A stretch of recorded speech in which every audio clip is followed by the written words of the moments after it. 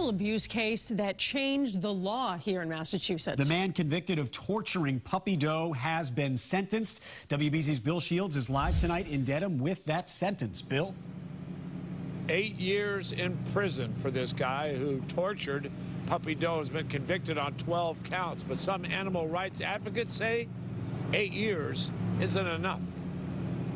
Your Honor, this defendant's conduct is unprecedented. The Commonwealth could find no case of someone having done something similar. And Judge Beverly Cannone seemed to agree. Court sentences you to be in prison. So did a jury, finding Radoslaw Zerkowski guilty on 12 counts of animal cruelty.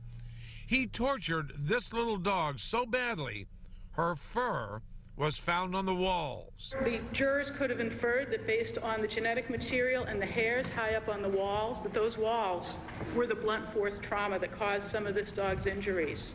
Puppy Doe was in such bad shape she had to be euthanized, but Zerkowski's attorney said it was not his doing. This conduct that Mr. Zerkowski was found guilty of is just a complete aberration of anything that we know about him. Still, Judge Cannone sentenced him to a minimum of 8 years in prison. Not more than 5 years, not less. But some animal rights activists say that wasn't enough. It was a horrific case, and it really needs to set a precedent. It's time.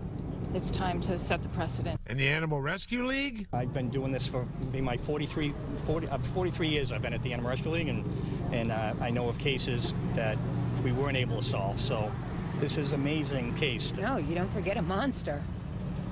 Who does that to a baby?